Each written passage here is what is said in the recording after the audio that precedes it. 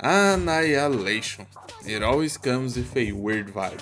Always a great thing to have new stuff to try out.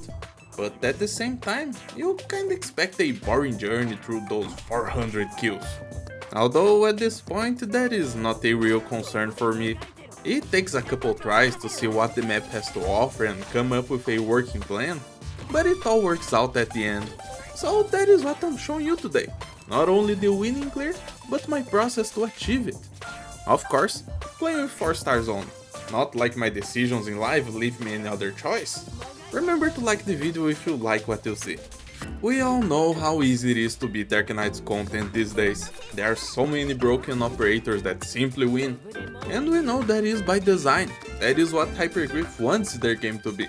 But I find beauty in this suffering, in this strive for victory. I miss the good old days when I didn't know how to get past chapter 6. When I think about it, one of the things that keeps Arknights hard to some extent is the not knowing. Lack of knowledge bites you really hard in this game. We all had the opportunity to experience a version of this lack of knowledge in Fire Within Sand, which is running right now.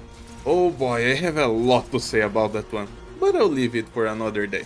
What I'm trying to say is, you can easily beat maps like Annihilation in your first try if you know what the map has to offer. They usually have a big gotcha moment at the end and you just gotta prepare for that. But that is exactly what I am avoiding here. I am going into this completely blind.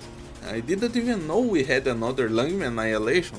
That is why this first squad I have 3 snipers. Because I saw the drone spawner and thought, that surely looks like a drone spawner, I better not leak those drones.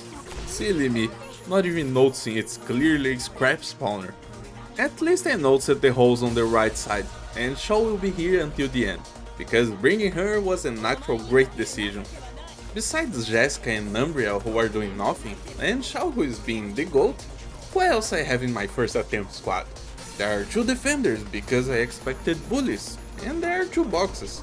That is clearly a mistake after you know the map, but at this point in time I was just guessing.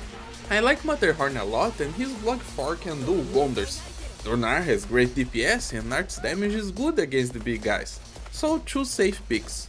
Pudding is here because I wanted some AoE DPS, Arts if possible, and she's a cute water dog, so why not?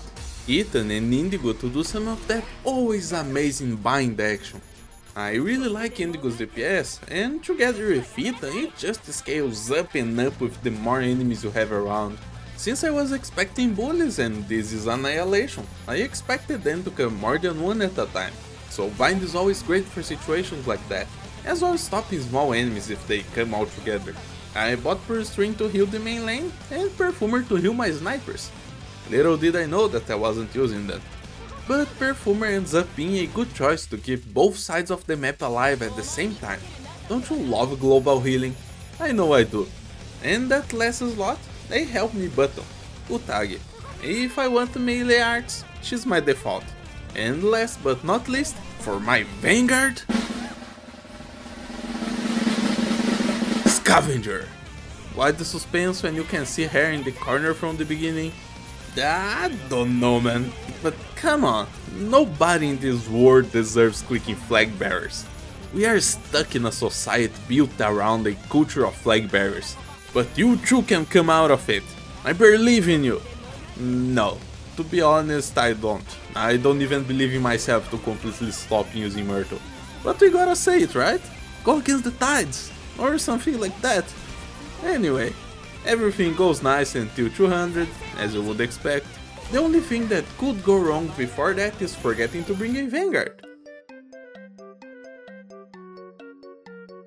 But from the moment I lost one of the devices before charging its skill, I knew this was a doomed attempt. And the high pressure lane was too much for Dornar to handle. Knowing all those things, I changed my squad and for my second attempt, I had someone to deal with the left side snipers. The hunter dodges like a champ, and Perfumer can heal her from far away. Or that was what I hoped at least. Cutter can intercept the red snipers before they kill the devices, and she can later come help damage the high pressure lane, together with Estelle, who I expected to just murder everything. And yay me, I survived the wave that killed me before. Just look at all the healing drones left from it. But I ended up dying all the same, since Estelle doesn't have the best defense. And I took a step back to Durnar, which worked out with Cutter's help. But I also made the wrong decision to bring Quora for some reason and not even use her. Those things happen, you know.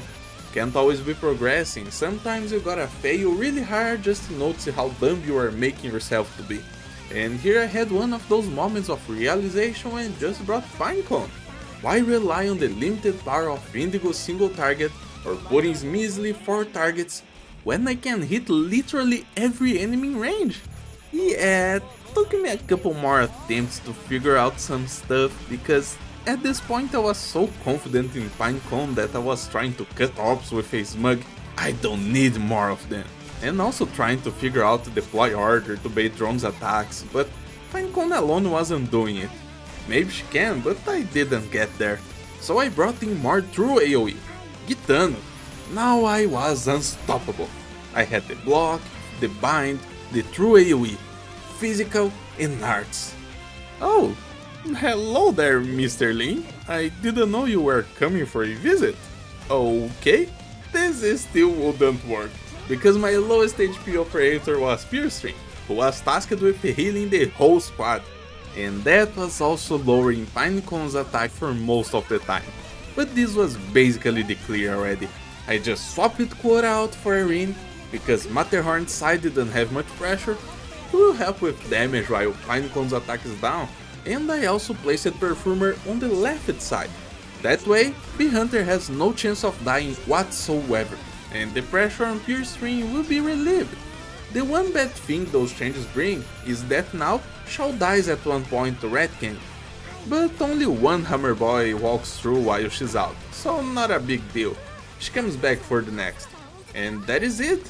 A lot of skills flying around to DPS down the crowd of enemies, and somebody juggling at the end to wait for the Red King's death. Took me 2 hours to get the clear going in completely blind, not bad. And thankfully there's no worrying about the auto, and it skips for the win. Now I would like to hear what you thought of this new Annihilation in the comments. I had my fun, but what about you? This was Kuma, and I hope everyone has a very nice day. Peace out. 誠意をなくした者は私の標的にはならない。